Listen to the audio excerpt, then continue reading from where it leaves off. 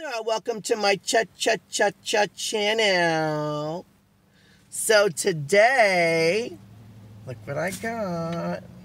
If you're new to my channel, I do unboxing and food reviews in the car. I do a lot of daily harvest. So you may want to subscribe because you clicked on this video for a reason. I'm always honest and blunt. This is not sponsored. And so before I say anything, I do have a Patreon now. So if you want to support me in this channel, it would be greatly appreciated if you look into that. And I'll leave a link below the video to my Patreon. And I'll also leave another link below the video to all my daily harvest videos. Because I've done a lot, I'm doing a lot, and I'll continue to do a lot. So, yeah. So look below the video on all kinds of links. And so there'll probably be a link in the description of the video as well as the comments. But right now, reviewing this. It's the Daily Harvest. It's their new bake line. You bake this in the oven, put this in the microwave. And it's chickpea plus coconut curry. And I did bake this for $4.50. It says 22 to 27 minutes. Mine was closer to 27 minutes. And I did stir it like 3 times, okay? I wasn't crazy about the smell. I love, FYI, I love Indian food, okay? And I was not like the smell. But then I went outside to check them out and I came back in and then I smelled the house. I was like, okay, that smells pretty good. So it condenses a lot. If you want to see what it looks like, I'll either leave the picture on the thumbnail what it looks like frozen before it is baked. Or you can also go to my Instagram where I will also show a picture of what this looks like. Because it really condenses a lot when you bake it. Like it was more prettier in color and look like more. But this is what it looks like. It's really creamy looking.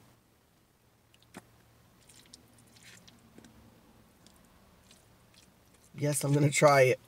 So, how's everyone doing today? Should I do story time? If you're new to my channel, a lot of times I do story time. So, we're gonna put some of this in a bowl. I should get some rice with this, but I didn't. Make sure I get every little... There's a piece of cauliflower. What is that sweet potato? Oh, I hope that is. I love sweet potatoes. Speaking of sweet potatoes, you ever had grilled sweet potatoes? Oh, it's so good. So good. I make fire roast or grilled artichokes, and a lot of times I'll make it with grilled sweet potatoes, and I use vegan mayonnaise. And I make like a garlic aioli with the vegan mayonnaise. I take like fresh garlic and lemon juice. And sometimes I use grilled or roasted garlic with the lemon juice with the garlic. Vegan mayonnaise, roasted or grilled garlic, lemon juice, and I make that. And then I add a couple drops of balsamic vinegar. And then I use that as a dip on the thin sliced sweet potato that I grill. Anyway, I'm sorry, I'm out of it too. Let me get a swig of water. Ugh. It's wet here in Texas. It's been raining. It's supposed to be nicer today. I should have reviewed this yesterday. Tomorrow it's supposed to be nicer. I think I'm still sick because I got the Rona, the 19. Yeah, that thing. And it's just affected me. I think this has cashew butter and cream in it, does it? Yeah, it has cashew, and I believe it was coconut cream. But it looks really creamy. Can you hear that?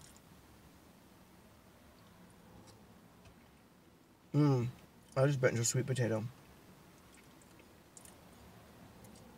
Might do another one. Treat yourself, right? Okay, let me try the chickpeas.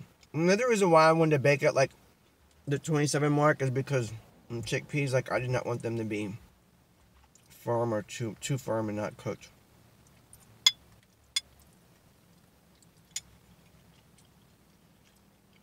I wasn't crazy about the cauliflower in this. Good thing I don't see a whole lot.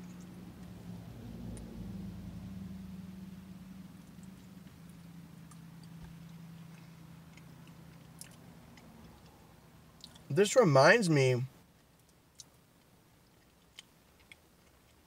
It's really, really creamy. Okay.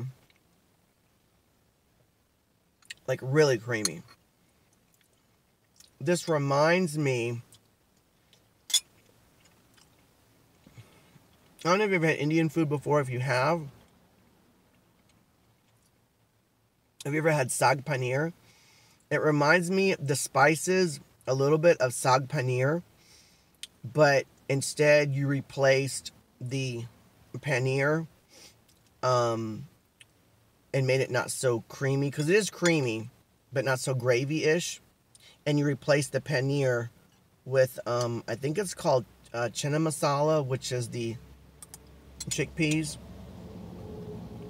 If you took chana masala and took some of those, the saag paneer without the cheese, and just mix it up a little, that's what it tastes like to me. It's good. It's not the best Indian food I ever had. Far from it. Far from it. But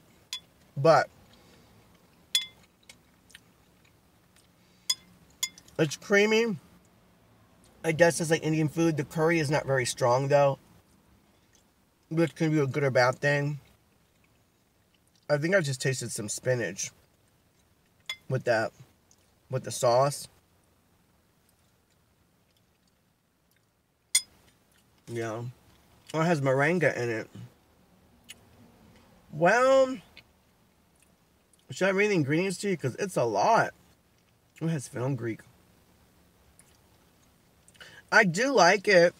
I think it would taste really good with some basmati rice. I would definitely not use regular rice, because like a lot of Daily Harvest items, they feel like more of a side dish, and you still want something to bring it up to a level. I think this would be really, really good on top of some basmati rice. And make sure you season the basmati rice with like cumin seed. And I can't think of the other spice, but I would really, really recommend you put this on top of some basmati rice, and make sure that when you make your basmati rice, add some cumin. And toasted and cumin. I think this would just really make this dish, like, really make this dish.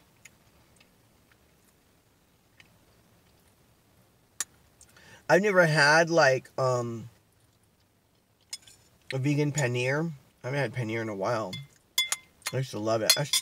I'm sure I would still love it, but...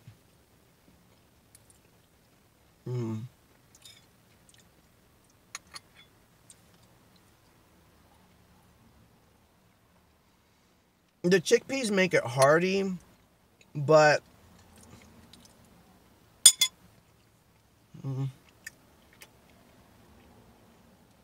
I can't stress enough that this is really, really good. It's really creamy.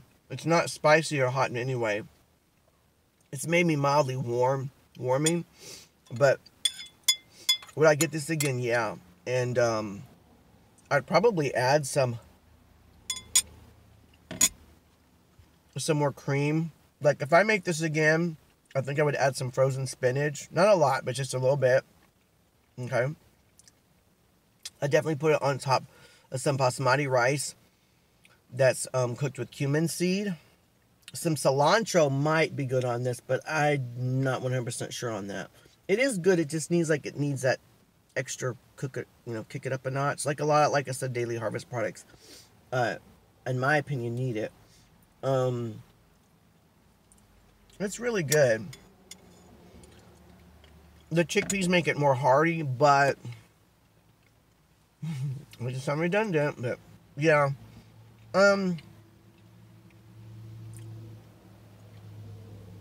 Although it's really, really creamy, I wish it was just a little bit more saucy, because you can see it's kind of like, not, I hate to say dried out, but stiff, whatever. But yeah, it's, let me try the peas. The green peas in this are really, really, really go good with this. I like it a lot. I think they should just make a little less on the chickpea, but I think that's the main, yeah, chickpea coconut curry. And again, this is what it looks like. It's not too earthy. Like I said, I mean, when I first smelt it coming from the oven, it did not smell very good. But when I walked outside, I got the mail, and went back inside. I'm like, wow, the house smells really good. Does it taste like authentic Indian food? No, it doesn't taste like authentic, but it's pretty close. I've had African food before, only one time, and there's something about that reminds me just a little bit of African food. I had something in an African restaurant, and yeah, I don't know what it is though, but it's just it's reminding me of a flavor, even though I've only had it once. African food. I wish there was more sweet potatoes. Yeah, on a scale of 1 to 10, well, because I think I have one more. Yeah, I do. I have one more Daily Harvest bake to review, and I believe that's the plantain, and I have high hopes for that. I think that's probably going to be my favorite. But out of all, so you put that aside, all the other bakes that they have, this so far is my top favorite. So I can't say it's my favorite out of all the bakes because I haven't tried the plantain yet. But put the plantain aside, look at all the rest of their bakes that they have. This is my favorite one. And again, it's the chickpea plus coconut curry. But on a scale of 1 to 10, I'm probably going to give this a solid, because I did review the one the other day, and I did like it a lot, and I kind of gave it a high score, but I kind of wish I wouldn't have, because I like this one even better. And that was, what was that one? That had rice in it. I don't even remember now. I'm still getting over my, yeah. I give it a solid 8 out of 10. It's not the best thing. I'm not going to say, oh, it's just so great. No. There's FYI, there's a lot. I hate to say this. There's a lot of Daily Harvest products that I do not like. But there are a few out there that I like a lot. This is not one of them that I like a lot, but it's an 8. Would I buy it a lot? No. But would I buy it again? Yeah, most definitely I would buy it again. And excuse me, I think the sodium level might be high, but it doesn't taste salty. Yeah, 1,000 milligrams. And that's another thing. The serving is for one. You get quite a bit. I mean, I would not recommend, I guess if that's all you ate was this, maybe. But again, I can't stress enough that if you get this, do yourself a favor and make some basmati rice and put some cumin seed in it. Okay? But yeah, I don't know if I should do story time. Let me think. I'm going to try to do story time. Only because I know some of my viewers have asked for story time, and you know, I figure if you don't want to hear story time, you can just stop the video now. Right? But for those that want to stay, I'm bad with dates, but it was at least 5 years ago. I had met this guy on a chat thing. It's like a chat. It was an app. It was a chat app, and we became pretty good friends over the chat. And he was complaining that his parents wasn't treating him right, even though he's an adult. It's like, whatever. Like, if your parents don't treat you right, you could always get your own place, right? But he was just saying, he doesn't have a car, and he has depression, and I have depression too. And so, I went like 2 towns over and in the country to go pick him up. He lived pretty far out in the country, actually. Not extremely far, but far enough, right? So I picked this guy up, and I let him come stay with me in my home. And so, one thing I did like about him is he made me laugh, not like a lot, but, he did kind of help, pull up my depression. And I think I helped pull up his depression too. But, all I know is he stayed here for, I want to say like 2 weeks or so. And I noticed on my driver's license, because I had gotten a new driver's license, And I think I needed to do something, or a company needed my driver's license or something, and it wasn't valid because my driver's license didn't have my zip code on it, okay? And so I had to go to the DMV office, Department of Motor Vehicle, and I'm sorry if, like, I paused a little bit, because I have to think, because this was, like, way over 5 years ago. Plus, I just got over the Rona 19, COVID. And so I went to the Department of Motor Vehicle, and I had to fill out, I had to pay that. Even though it was their fault, they didn't put my zip code on my driver's license, they made me pay again for, like, as if I lost my license, right? And so I did all that, and I didn't think nothing of it. Right? And then so we came back home, and then eventually he was like, I think I need to go back to my mom and dad's house. And so I actually didn't go all the way back to his house. I only went to his house, I think, once. And now that I think about it, he was acting a little bit strange, but not, like, extremely strange. So anyway, let me tell you. So I met up with his mother in the two towns over, but not in the country. It was just still a good drive, right? And I met up with his mother, and he's in my car, and I dropped him off. And then I think it was just like maybe a few days later, I get a phone call from Target, the Target store, Target Corporation, right? And they're like, did you just apply? We're calling you because we showed that you just applied for a credit card with us. And I'm like, no, I didn't apply for a credit card. And they're like, yeah, well, you had a credit card with us, but it was shut down because of inactivity, because you didn't use it. I'm like, yeah, I guess I just don't go to Target that much. I was like, but again, why are you calling me? Like, what's going on, right?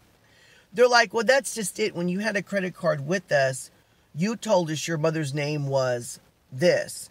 And we just got an application for a new credit card, but on the application, it shows the mother's name is this. That's not your mother's maiden name. I'm like, well, I didn't know. I didn't apply for a credit card. So I was like, well, what's the number on the application? This was done online, by the way. And I was like, what's the number on the application? And they were nice enough to give me the phone number. Well, after I got off the phone with Target, I went on my phone to call this number to say, who are you? How did you get my information? Why did you apply for a Target credit card? And I told Target, I was like, don't send that card out, And so when I put my number in, if you put a number in your phone and like to your friend, it's automatically going to populate. Like, let's say your friend's name is Tina, right? And then you put the number into Tina's number, it's just automatically going to populate Tina because it reads the number. So as I'm typing it in, it says his name, right? His name is Jason. So it populates his name, and I call him up. I'm like, Jason, I was like, I just got a phone call from Target saying that I applied for a credit card, which I didn't, and they screwed up on the mother's maiden name, whoever did this. I said, but they put the number as my number as your number. And that's another reason why Target called me too, is because they recognized, because they knew my old number. You see what I'm saying? Like when I actually had a Target Red card before it was shut down because I didn't use it, right? Not because I did something bad or whatever.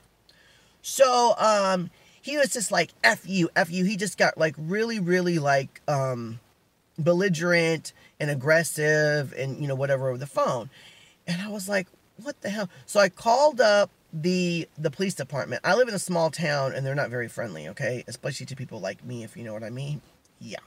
So, it was an elderly guy, so nice. He comes over to the house, he takes the report, and I told him what had happened. He was like, well, did you give this guy information? I was like, I don't understand how did he knows my name, he knows my phone number, he knows my address. I was like, but how did he get my social security number? Well, he was like trying to probe me and question me, and he was like, asking me, he's like, would you ever like in a situation where like, and I was like, I figured it out. I was like, I was at the DMV office, because I remember him being right there. Like when I was filling out that application, right, for my driver's license, he was right there. And so I would imagine, to this day, I don't know, but I'm guessing that he has probably a photographic memory, because all he had to do was remember. Well, I guess he remembered my birthday too. My birthday and my social. Or maybe he wrote it down and I wasn't looking. I don't know. But that's what we think would happen. So they took the report, and the next thing I know is I'm getting all kinds of phone calls and things in the mail asking me if I'm applying for a credit card. Now keep in mind, Target knows my old number. So they know that something's fishy. But if he applies for a maybe I shouldn't be going into story time because I'm just not mentally, I'm just so lethargic. I'm still run down. So if he applies for companies that I've never been with, they're not going to know. They're going to think that's my number, right? And anyway, so the police is not helping me. I have an investigator, and he was just like, there's nothing we can do unless you get those fraudulent applications. And Target would not give me the fraudulent application. And all these companies that would call me up, I'd be like, I need that application so I can give that to the police department so that they can see that there's applications that are going in my name for credit cards that I'm not. I was like, but we need evidence. You know, I'm just like, well, I just got a phone call. Well, who called you, right? So then these companies were telling me, they're like, well, just have the investigator call us. You know, this is the fraud department at so-and-so credit card.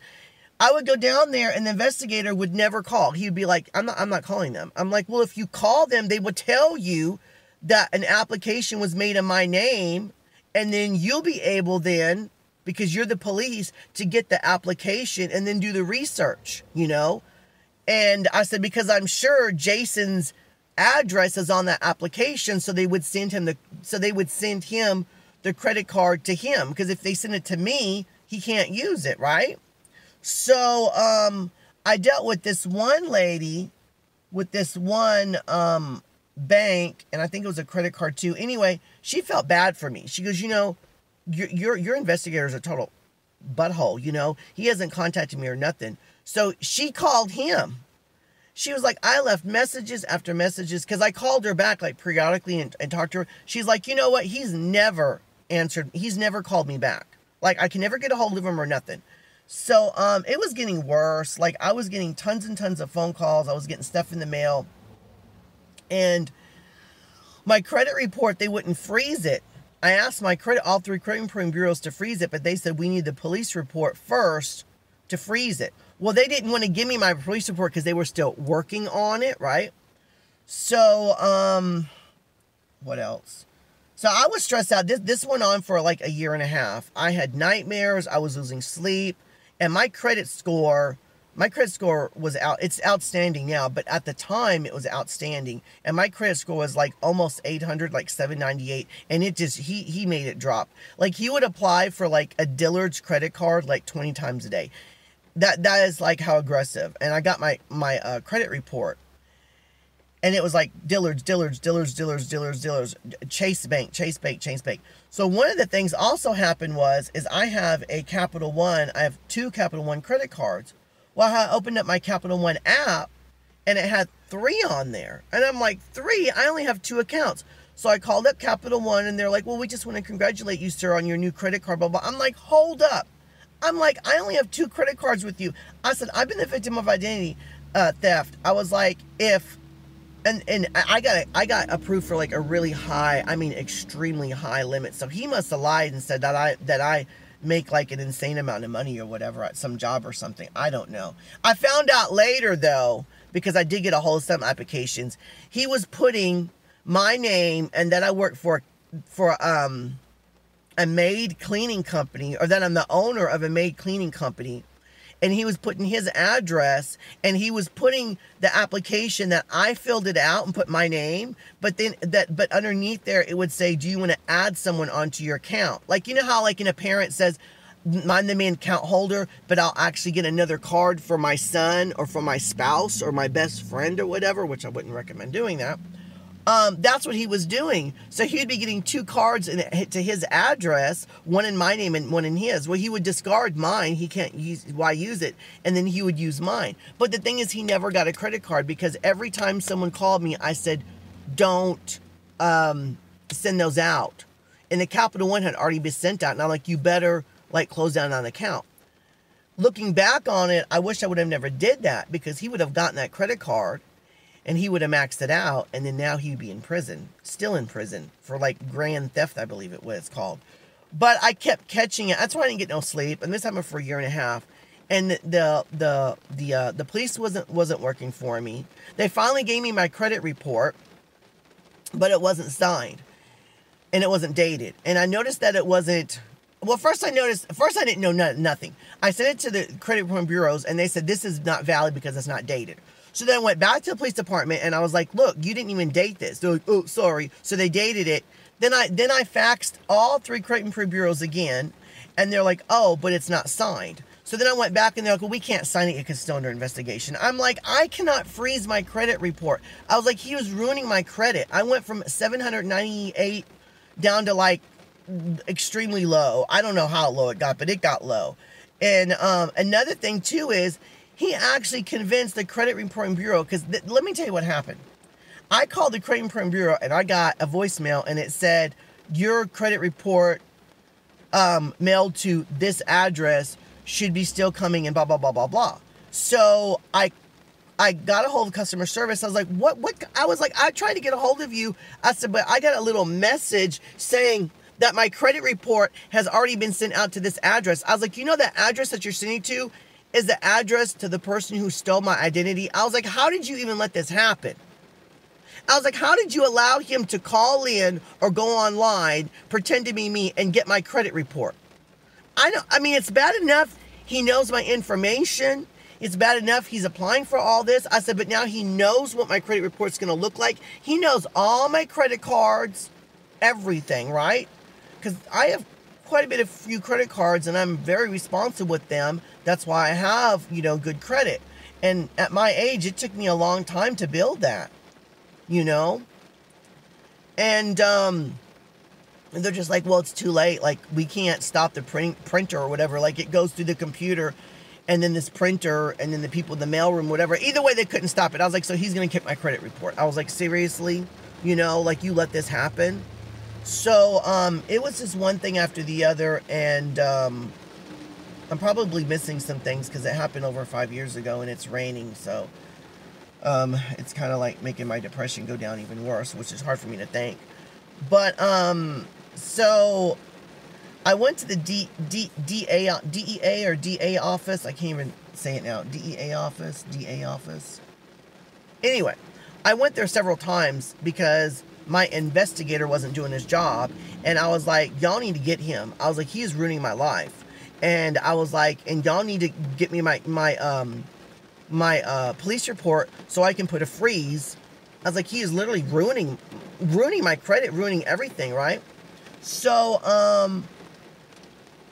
they didn't really do anything, and it got so bad that I went down there and I started to scream and holler. They had security come, and I was like, F you. I had enough. I was like, I'm tired of this. I was like, it got so bad. Let me tell you what happened. I went online to pay my electric bill, and it said I have 2 electric bills. One at this address that I live, and another address billed to me.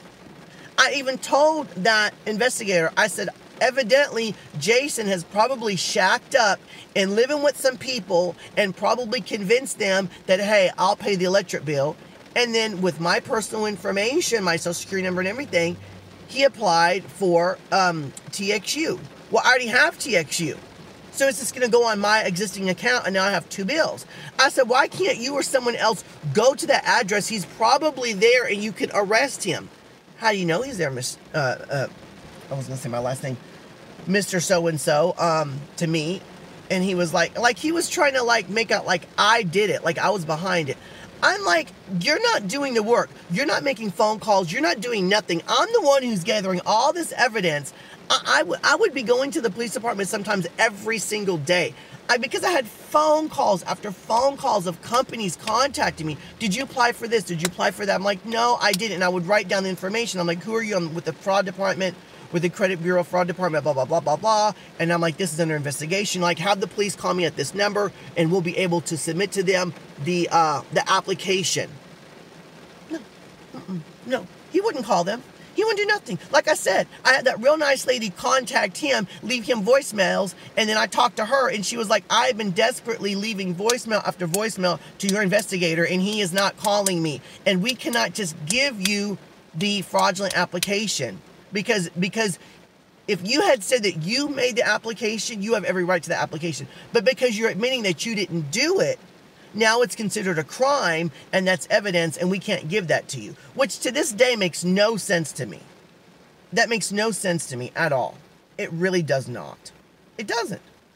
But she finally felt sorry for me. And she goes, I'm not supposed to do this. I hope I don't lose my job. She was like, but I'm going to send you the application. She sent me an application, and that's exactly what it said. What I said earlier. It had my name as if I'm applying for this credit card, right? It said send to this address, which was his address, with his phone number of contact information, okay? How they contacted me, I'll talk to that later. I guess because they had it in the database that that's not my number. And then I guess my mother's maiden name too, which is odd because I never had a credit card with that company. So how would they know what my real number is and my real mother's maiden name? I don't know. But either way it goes, on there it had his address as if I was applying for the credit card. And then it had on there, would you like another credit card to like a relative or a friend or, family member? And he put his name. So he'd be getting 2 credit cards in the mail. One for me, one for him. He would probably throw away the one for me because he ain't going to use it. And then if they ask for an ID, but then who would be responsible for that account? Me, of course. So I finally submitted that to him, and he was like, you see, Mr. So-and-so, see how easy that was? I was like, easy. This has been going on for a year and a half. A year and a half. It took me a year and a half to get one fraudulent application. So anyway, I made that big stink at the DA's office. I'm like yelling and screaming, something needs to be done. And I'm tired of my investigator, Mr. Preston is his name. And my investigator, Mr. Preston, I was like, he's not doing his job and everything.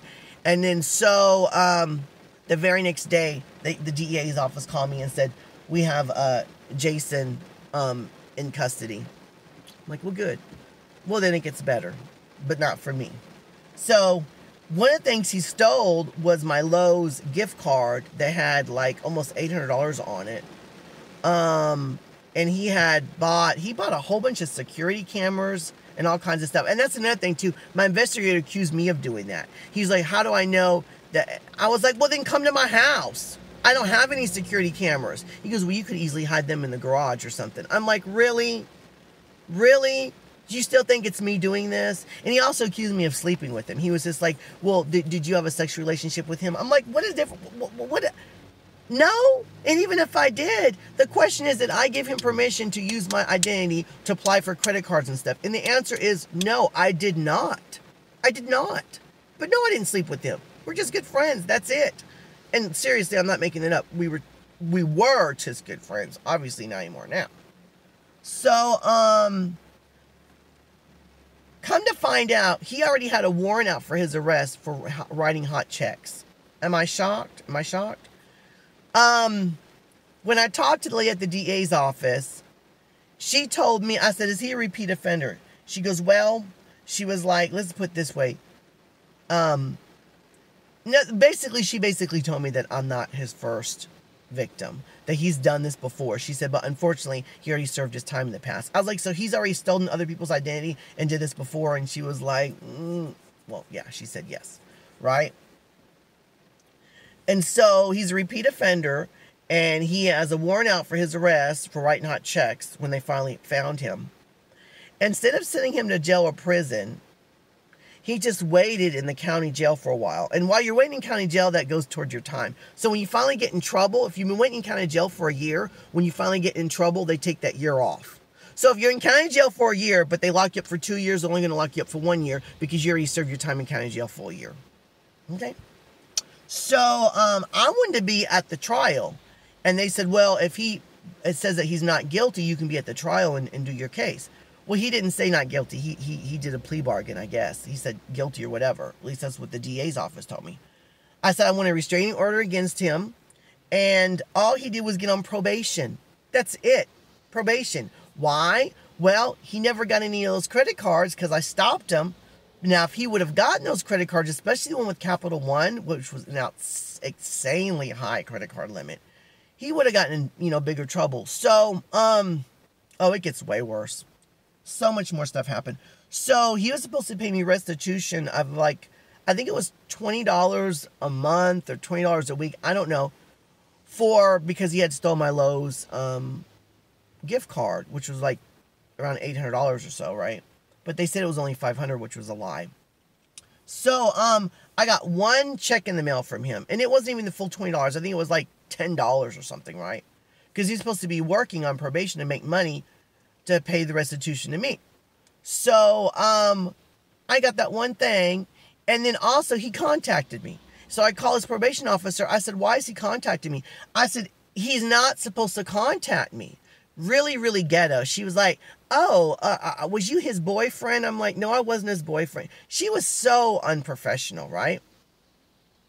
Then I'm still getting calls from places because he had gotten, what is it?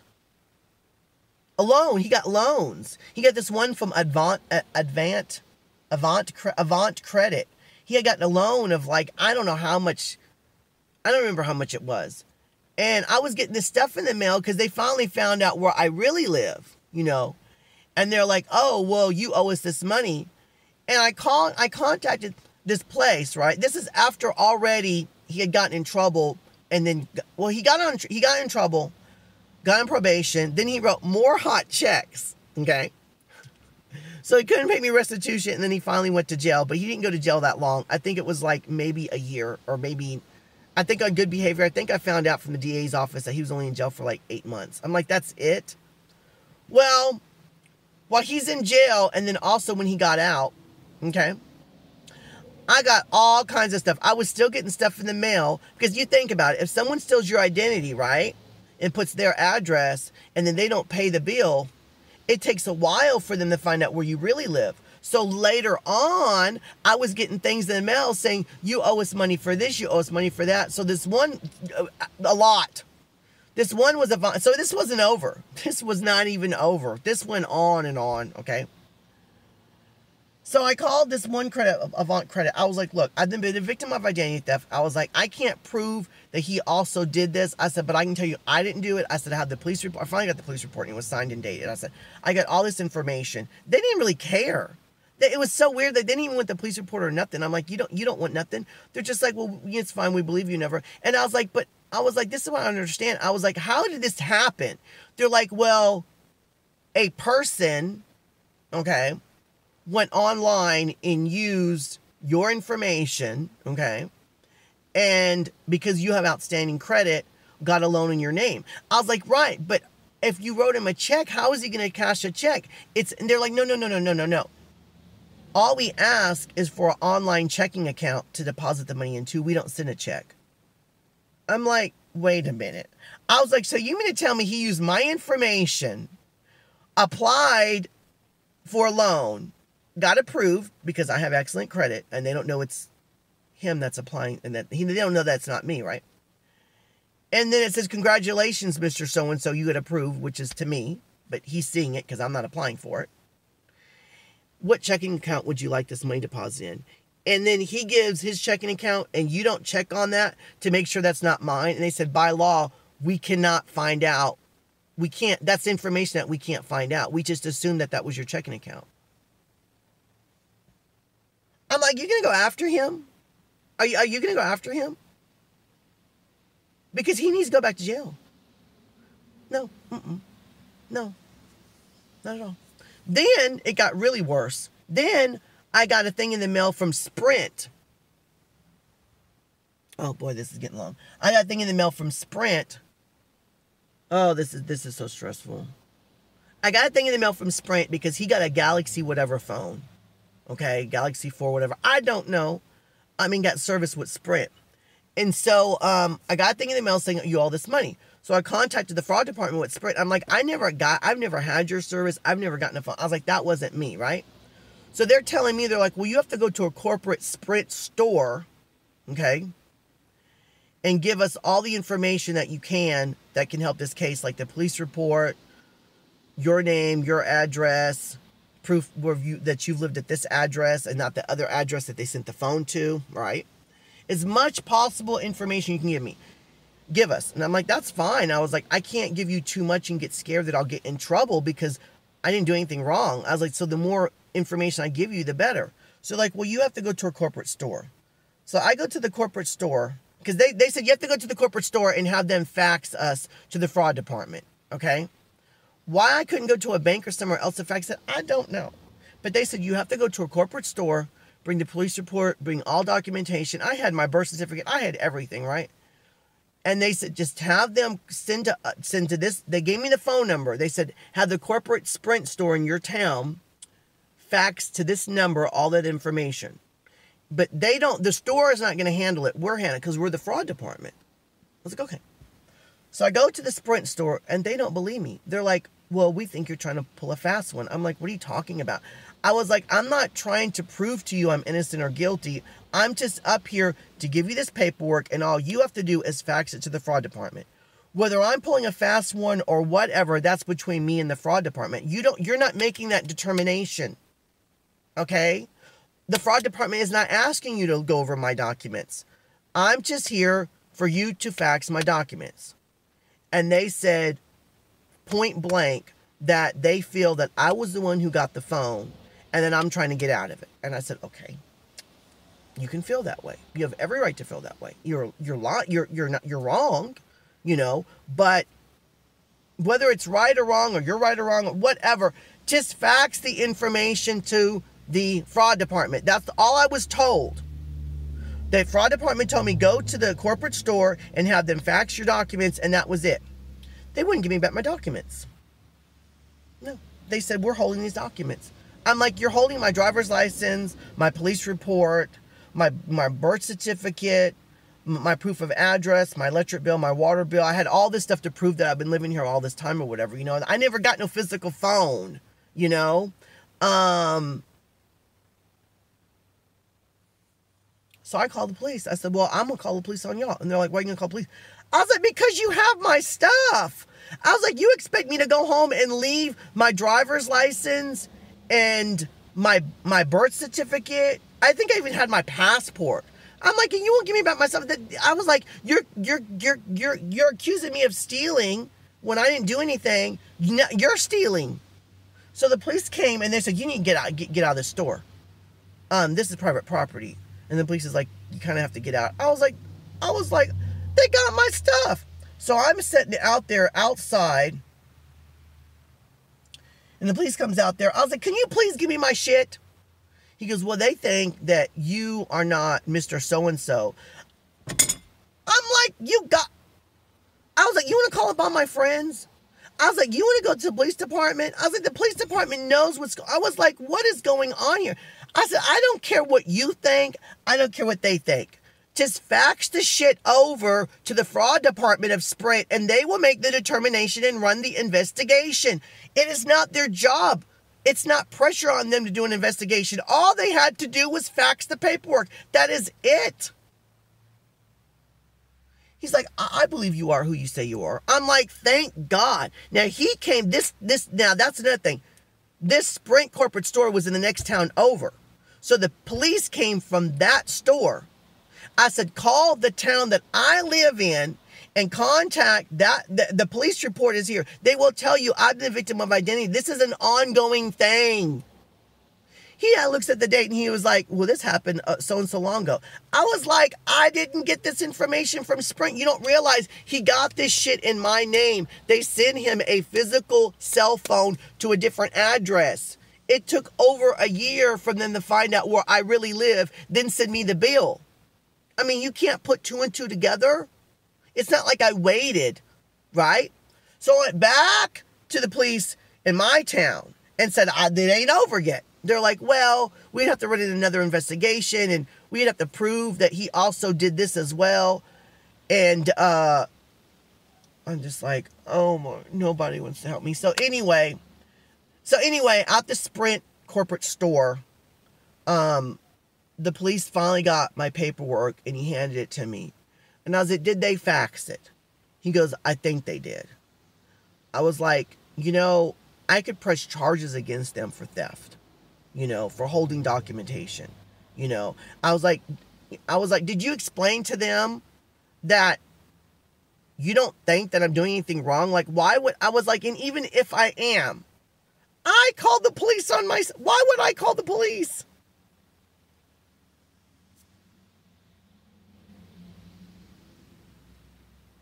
Hello?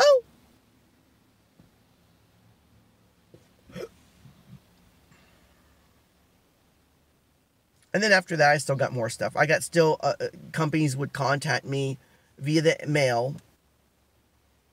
And this one, he got a really big loan 2 towns over. And that lady was so trashy. She was like, you must have really good credit. Was you dating him and this and that? Almost like his probation officer, the way she talked to me. I'm just like, you are so unprofessional. I was like, ma'am, I've been the victim of identity theft. I was like, you know, could you be a little bit more professional than this? Seriously?